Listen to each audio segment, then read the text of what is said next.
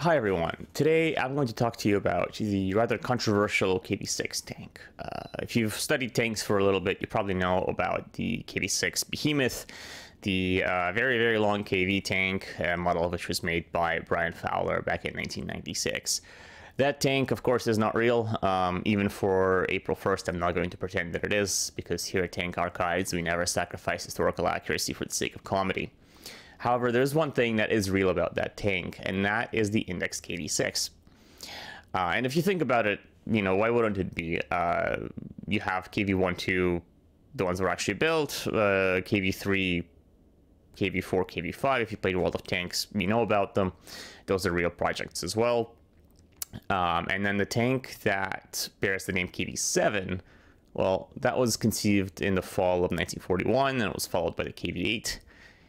Which was a flamethrower variant of the KV-1 with a flamethrower in the turret.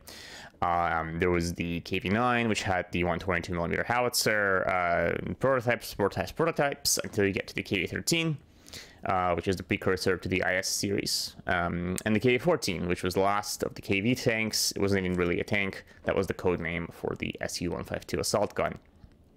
And so, well, there's got to be a KV-6 in there somewhere because it's a sequential index. Wikipedia will tell you that the KV-6 was a flamethrower tank. Well, you all know what I think. You know what I think about Wikipedia. And if you actually even follow the citation for that claim, it goes to some page that looks like hasn't been updated since the 90s with absolutely no sources. So, well, not a great start there. But even if you think about it logically, the KV-1, KV-2 were already around by the end of 1940, and that's when the order to begin development of a KV-1 tank with an ATO flamethrower in the hull was given. And so logically it would make sense for, if the tank got a new index, which again was not a given, it would be called KV-3 because that's the next index in the series. And then fine, maybe it took until the spring to get the tank a new index. In the spring, the tank that was supposed to go into service to replace the KV-1 was called KV-3. It's a further development of the T-150 tank, which you also would know if you played World of Tanks. Again, that was a real project. It was actually built in metal and tested. And so an improved version would be accepted under the name KV-3. And so fine, if the flamethrower KV-1 was accepted into service after that, the index would be KV-4. But no, according to Wikipedia, it's KV-6.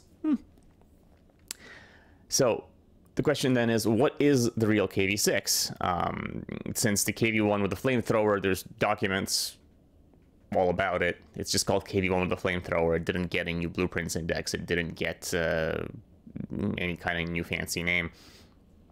Well, the KV-6, you actually need to go back a little bit to that T-150 that I mentioned. So the upgraded T-150 called T-222 was going to be accepted into service as the KV-3.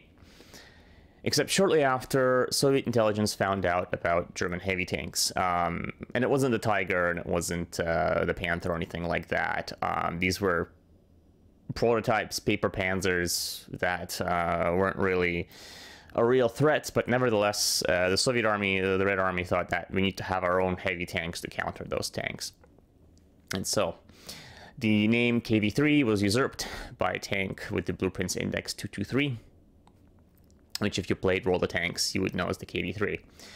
And then the improved T-150, the T-222, it was just kind of left by the wayside. And then the KV-4 and KV-5, well, those are just bigger and heavier tanks. And the idea was that the KV-3 would be built and put into production in 1941.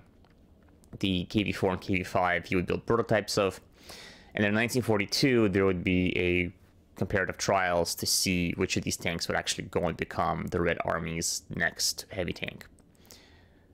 Seems like a good idea, but then the Germans invaded and threw all those plans into disarray.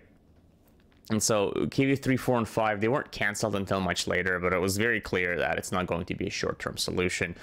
And so Marshal Kuliak actually had the bright idea of, we already have an improved heavy tank, all right? It wasn't as good as, you know, we wanted it to be. It wasn't as big or as heavy, but we have it. And so it was even a draft decree that he composed for the Council of Defense to take the T-150, refurbish it, send it to the Chelyabinsk where KV-1 production was set up, and start building it there under the name KV-6. And so the KV-6 was slightly different from the KV-1. It had 90 millimeters of front armor. It had a 76 millimeter model 1940 gun, so the F-34, and it had 700 horsepower engine, supercharged V2K.